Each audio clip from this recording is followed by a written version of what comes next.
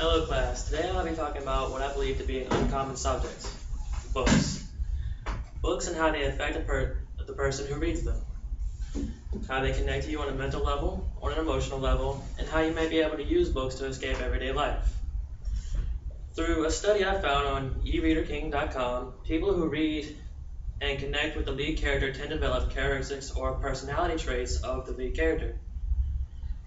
This lets them see the world through the character's eyes and be able to change their own life when it comes to viewing people of other race, religion, or age and gender, although this could be for better or worse.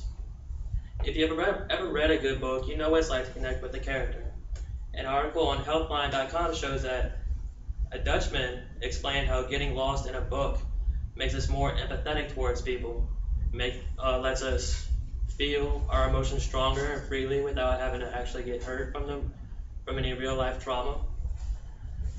And personally, I believe this to be true, having gone many years through reading books, connecting with many characters, and experiencing the emotions that they have experienced. Also, if you read, you can feel a sensation of being transported into a different world through details in the book and just being able to envision everything as if it were a movie. You may be able to use this technique to escape your everyday hardships in life, to forget about anyone who might be causing you trouble.